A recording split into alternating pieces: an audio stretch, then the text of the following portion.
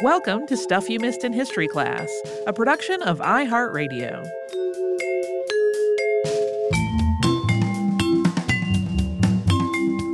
Hello and happy Friday. I'm Holly Fry. And I'm Tracy V. Wilson. We talked about Frank Duveneck and Lizzie Boot this week, which I really, really like so many things about both of them. One thing we didn't get into, I mean, we touch on their relationships a little bit. Lizzie was the inspiration for a lot of Henry James. Like, if you have read Portrait of a Lady or The Golden Bowl, they are inspired directly by her and her family. There are a lot of pieces. Like I said, much theorizing about whether or not he was in love with her and couldn't quite admit it to himself. There's a fun story about Frank Duveneck and Whistler in Italy. Where they started hanging out a lot and kind of drawing together a lot. And then there were arguments about whether one or the other had plagiarized from the other. And the funny part is that Duveneck kind of didn't care. Like, he was so unbothered by stuff like that. He's like, well, I know what my art is. It's fine. I admire that approach to life. I think he sounds like more fun than you think he sounds like. I thought all the part about being so encouraging of other students and being recognized as the parts about like hiding under the table to make I was like, would I be bothered if I were one of the people at the table and a person was like making a fake argument? I mean, I think to keep it in mind, it's like at a place that is probably very loud. You know what I mean? It's not like you're having a quiet meal with a friend and there's a dude under your table barking. Like, it's a little more like he's adding to the audio drama that plays out in a restaurant and trying to like make it more interesting. He sounds fun as heck to me. I will drink with you any day, Frank Duveneck. That is also another thing we didn't talk about a whole lot. We talked about how her father and Henry James did not think he was refined enough for her. But there was a lot of like, this kid from a beer garden thinks he can marry my society daughter. Like, there's a lot of that going on. And he was really unassuming. I think one of the things that's most fascinating and speaks the most about him is that, he was a really good art teacher. He was really, really wonderful at supporting other artists. And a lot of those students who like would follow him to the ends of the earth were not much younger than him. Like, in some cases, like a year or two, they were more like peers, but he was so ahead of them in terms of talent and skill and ability to like work with people that he was the natural leader of that scene, which is kind of cool. I like him. One of the things we also didn't talk about that kind of helps knit together the historical fabric and where people touch up together is that he was very influenced by previous podcast subject Gustave Courbet, who was really, he learned about through one of his teachers, Wilhelm Liebel, who kind of was part of the German realist movement that was really into Courbet at that time. I just like it. Yeah. Another thing we didn't talk about, but I love, is there are 3 paintings of essentially the same thing that he did as a project with William Merritt Chase, who was one of his close friends in art school. Chase was the one who got sick when they were traveling in Venice and then got a job back in the U.S. But the two of them did this cool project where they did paintings. It's sometimes called just Turkish Page. And it's like a little boy who is in like Turkish garb. He has a little head wrap and he's, kind of dressed very simply and he's seated and there's, animals around him and stuff and food. And they each painted this same scene, which was interesting because they're very different, right? Like Frank's version of it, the page looks very skinny and really much more kind of dramatically run down, for lack of better phrasing, whereas Chase's is almost lush. It's a really beautiful painting. But then there's a third painting that William Merritt Chase painted, which is Duveneck painting his version of the painting. Okay. And when you look at the three of them together, there's something so weird and wonderful and delightful that these two painters were like, I have a cool and weird idea. Yeah. Let's make a project together. It's interesting because it's a really good way to look at how different painters of the time were interpreting things differently. And it's a really good lesson for people that are maybe not confident that they can pick out differences in art to be like, yes, you can. Look at these two right together of the same thing and how differently they express it. I love it. I love art. Did you know? I think I gathered that. Here is the thing that boils my blood. Okay. There are a lot of biographies of Frank Duveneck that say he married one of his students. That one makes it sound a little seedy, like he married someone much younger than him that was, that there was a power imbalance that does happen when people have relationship with students. But like, not only does it make him sound like a creeper when that wasn't what was going on, but it also makes Lizzie not an active participant when she clearly pursued him. Right. And it's like, no, she was actually older than him. Yeah. She kind of had all the power because she had money and social status and he did not. Yeah. And I'm always like, I hate when it gets simplified that way. It's like,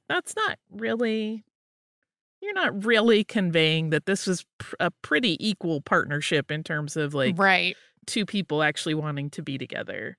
It is I really, really like Lizzie's take on things that she's like, I didn't think I was ever going to get married. This is weird. Yeah, I understand that. Yeah, I have a husband and a baby inside of a year. I don't know how that happened. I mean, she does, but it's like, whoops. Yeah, when Patrick and I met, I will describe it as like aggressively single for like 5 years. And I had been in a relationship before that for a couple years. And then the years before that was like another period of being, again, aggressively single. So sort of being like, how'd this happen? I get that. Yeah. We didn't have any babies, though. Same. I didn't think I ever wanted to get married. And then I met Brian and he messed that whole plan up. Jeez. Yeah. It's interesting too, the way that some writers over time have talked about their weddings specifically. Like there are some versions that make it sound like it was really, really important to her to get married before she was 40. And it's like, I don't get that vibe. Yeah. You and I were going to talk about The Whistling Boy. Yeah. So, reading through this before we recorded, I was like, I feel like I know this painting and I just couldn't bring it to mind. So I Googled it. And at Wikimedia Commons, which is a place you can find lots of usually public domain work, there's this sentence that says, this painting was originally titled The Smoking Boy. Art censors at the time forced Frank Duveneck to paint out the cigarette in the boy's hand, leaving us with the painting, which now hangs in the Cincinnati Art Museum. So I was like, what? That's a thing to not, like, that seems like if that were the case, it would have been in the episode because this painting comes up a few times. And then I didn't find any other source claiming that he had been forced to paint it out. And instead I have found, and I think you found also, sources that basically said that there was a varnish on the painting that had darkened and made it hard to see. And once that was removed, you could see that there was a cigarette in his hand. So I'm like, where did this whole thing come from about him being forced to paint it out? The other thing is, when I read that, I thought that the thing being discussed was that there had been a cigarette in his left hand that had been painted out, because the way this person is holding his hand in the picture, like the position of his hand seems like there could have been a cigarette between his index finger and his middle finger. But where it actually is in the other hand entirely. And you can see it if you zoom. Like, it's a little hard to see at computer screen resolution, but if you zoom in on it, like, it's obviously right there. Yeah. So I don't know where that whole thing came from about him being made to paint it out. I have a theory. Okay. Now, it's possible someone out there is like, oh, I know exactly where, and I just have not come across it. But I wonder if part of it isn't because that first big exhibit that like popped off where he suddenly got famous, there isn't a catalog listing for it.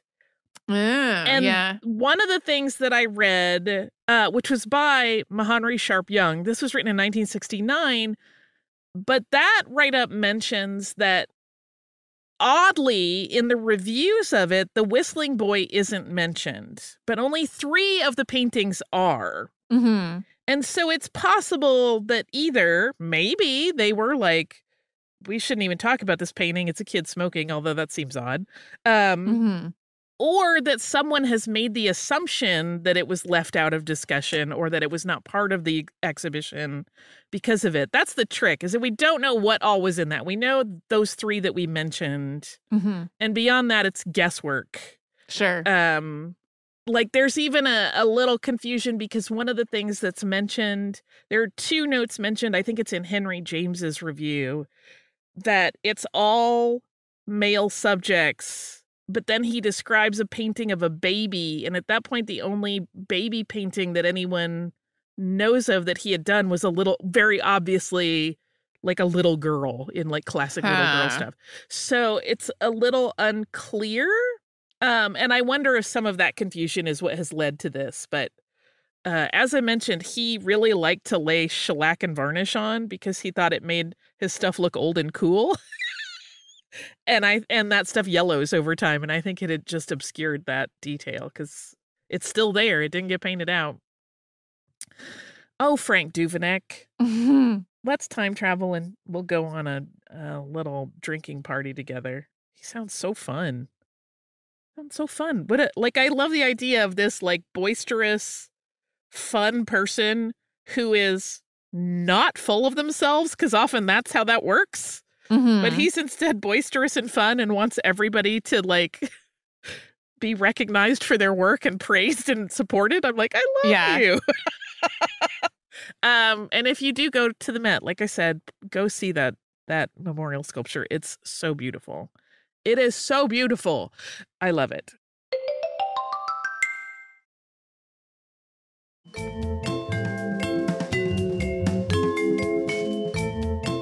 We talked about oodles of noodles this week. We did.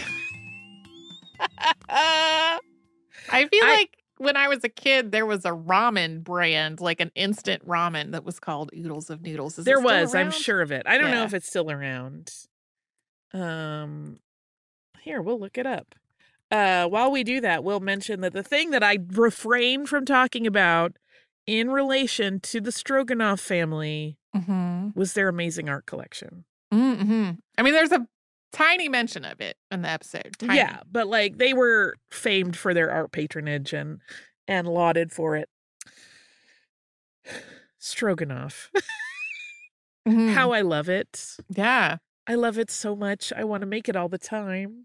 Yeah, there was that's one of those dishes that my mom made when we were kids for the both ease and economy of making it. And we've talked about my many issues with food textures when I was a kid. I did not love the texture of egg noodles for some reason. I don't have this problem now. Yeah, but so she would serve that or something similar over like mashed potatoes or rice or some other starch. That very inexpensive starch, adding a component to it is part of like what makes it super more economical. Yeah. Super easy and for families. Yeah. I really, really love, and we only touched on it briefly, Alexander Grigorievich Stroganov, who was the one who anybody could walk into his house and eat. And I love that so much. And he would have like, I forget what the exact rules were. It was basically like you had to be smart. Like, you had to be interesting and be able to converse, and you had to be dressed decently, which didn't mean fancy. It was kind of like, you know, shirt and shoes required. Mhm. This isn't a beach vacation. Not that you would be at the beach in Odessa, but I love that idea of just anybody can come and eat, and my presumably very talented professional chefs will serve you like they would anyone else, Mhm. and we'll all just sit down and have a meal together. I'm like, oh, that sounds kind of amazing. It makes me like him heaps. I also really, really love Luisa Tetrazzini. Everything I Yeah. read about her is so fun. And she just sounds like she had a great time. Mhm. And I love that she was, I mean, I can't imagine being that self-confident from right out of the gate, but she seems Mhm. like she always was. The envy I feel for that. Yeah. Yeah. Where she just knew exactly who she was, what she was capable of, and what she was willing to put up with. Yeah. I'm not sure offhand if I have eaten a tetrazzini. Like, everything in it, I'm like, "Yes, I'm on board with all of this." But it also seems like something I might have been more likely to eat in a restaurant. And Maybe. I think if I were in a restaurant that were serving it, there would probably be other things on the menu that would call to me more.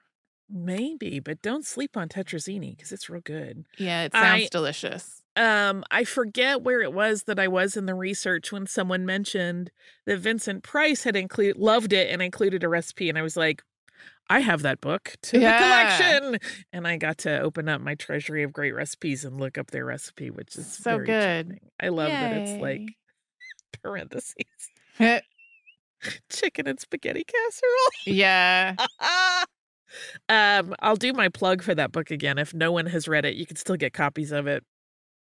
It is Vincent and Mary, who were both big foodies, recreating with blessings the recipes from all of their favorite restaurants that they had visited around the world. So it's Uh-huh. like, here's the section on this place we love in Rome. Here's this section on this place we love in Paris. And it's really wonderful because I mean I've talked about Vincent Price on the show. I love him very much.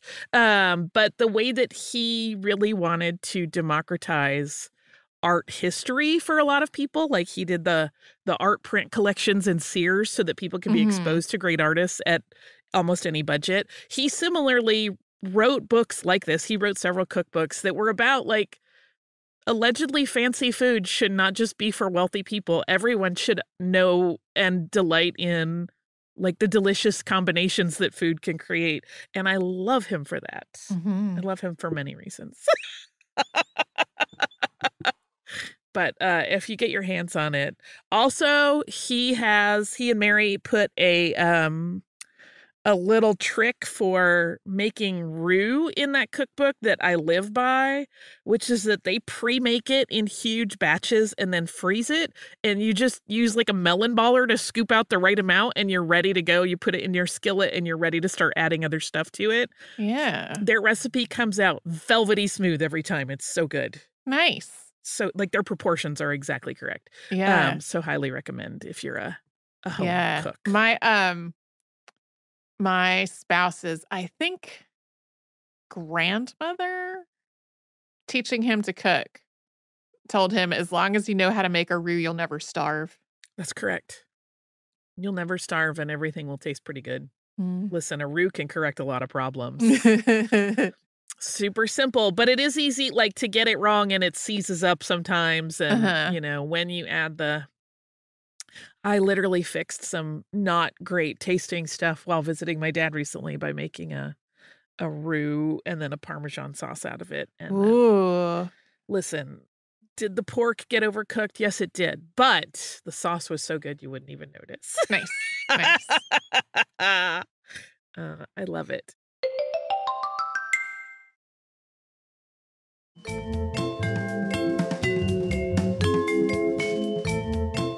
I feel like we're getting to a point kind of with eponymous foods. We're not there yet, but we're nearing it, that you got to with nursery rhymes where it's like, we're going to reach the end Running soon. out. Yeah.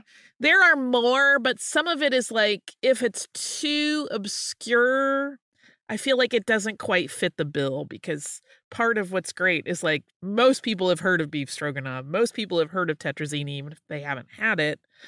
So that name recognition helps. There are a Yeah. few more on the list that'll be there, but then there are some where it's like, super obscure person you've never heard of, dish that's not very common. Yeah.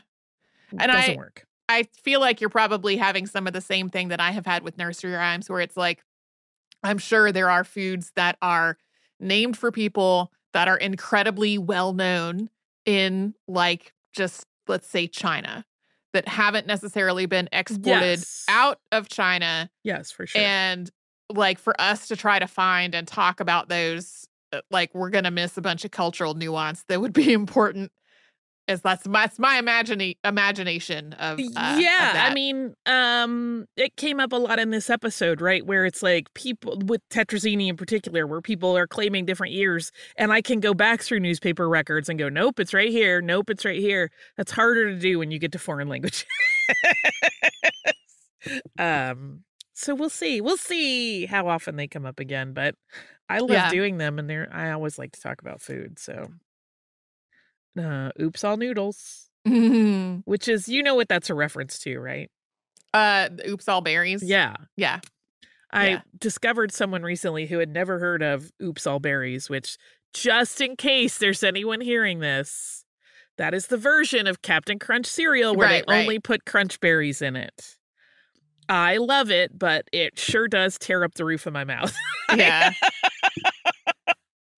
Oops All Noodles wouldn't do that to me. Yeah. I just Googled oodles of noodles to circle back to that. Me too. And I think the brand still exists, but doesn't really use the name anymore, maybe? I don't know. Don't know for sure. Yeah, I'm not sure either. But there is a commercial from the 1970s. Yep, I see that in my results. For it. And it looks very much, I'm not watching the commercial, but it looks very much like a ramen packet would. Yep. So I think your memory is 100% correct. Yeah, I think when I was in high school, it was the first time that we ever had instant ramen, and it was because my mom had gotten like, maybe not so far as a recipe, but like a food idea from a friend that was making an almost faux like fondue with would that be a fondue? Yeah. I'm sorry, that was terrible. I'm going to jail for that. But like you would have the noodles and you would use the broth, like the flavor packet part of the ramen, and you would get your vegetables and stuff in that. It was really a lot like making instant ramen and putting a lot of vegetables in it, which is a thing I will still like dress up my instant ramen with other ingredients. Oh, yeah. Listen, ramen satay is one of my favorites. Here's a question. I don't know if I've ever asked you this before. All right. I know your parents were really, really intent on nutrition as a lesson for you and your brother. Did your mom do much prepackaged stuff, or was it all pretty much from scratch? So when I was really little, everything was from scratch. Mom didn't even buy like prepackaged baby food for us. There was a baby food grinder that like the food went in to be ground up to be suitable for babies. And after my brother was born, my mom was a stay-at-home mom for some years. And during those years, pretty much everything was made from scratch all the time. And any like any fast food or any prepackaged whatever that we had was like some kind of special circumstance. Eventually, my mom was like, if these kids are going to go to college, I got to get a job. And I'm just going to stress at this moment, what my mom did to send us both to college is not the amount of money it takes to go to college today. I am not at all suggesting that if mom and dad both has a job, you can afford to go to college, because that's not how it works anymore. But mom went back to work full time, pretty much so that they would have enough money for my brother and me to be able to afford to go to college. And when that happened, there was a lot more like prepackaged stuff. And then as my mom became disabled, her disability meant that like a lot of stuff was more accessible if it was coming out of a jar or a box 100%. rather than being like, Yeah. My mom was very hardcore about everything had to be made from scratch. Uh-huh. And like, by the way, as we have this discussion, also There's no shame in the prepackaged game. No. I love a made from scratch meal, but I also but because my mom was kind of militant about it, like I feel like that was her thing she could control. You know what I mean? Like, sure. Yeah. So it became like the dirty little secret of like my dad and I sneaking out to McDonald's on occasion. It was like, do not tell your mother. But as a consequence, I think I had a period in life where I'd lived on my own and I embraced prepackaged things so much as a form of rebellion. Yeah. Now I'm kind of back to making more stuff from scratch, but also like I love a little doctored up anything. Mm-hmm. You can doctor up most prepackaged things to be pretty darn tasty if you have a little creativity. Like I said, there's no shame in that game. If you're not a cook, I am not judging you. Yeah, I had a kind of similar. Mine was really sugary cereals because even after even as there was more prepackaged and pre-prepared stuff as part of our lives, no sugary cereals was just like a standard rule. And the only time we had sugary cereals was at one grandmother's house who always had Fruit Loops.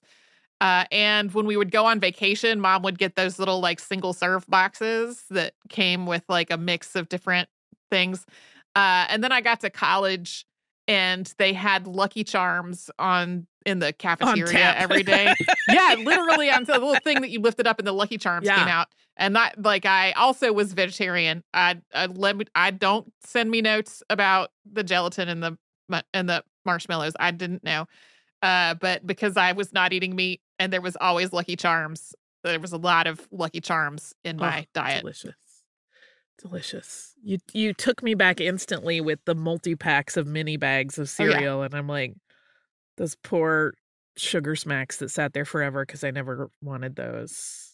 The corn pops were our favorite. Oh, all the Apple Jacks. Uh-huh. Holy man, to this day I think about Apple Jacks and it's like a dopamine hit. Yeah. But now I don't enjoy sugar cereals as much just because like I don't feel great after I eat them. Yeah, we don't keep cereal getting older. around the house Can't handle anymore. sugar the way I used to. All right. If you have some time off this weekend, I hope you eat something really delicious and that it does not in any way impact you negatively. If you are not taking time off, I still hope you get something delicious wedged in there because, listen, yummy things are a great moment of joy that you can find in most days.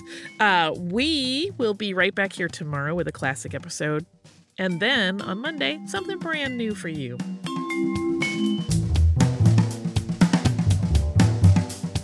Stuff You Missed in History Class is a production of iHeartRadio. For more podcasts from iHeartRadio, visit the iHeartRadio app, Apple Podcasts, or wherever you listen to your favorite shows.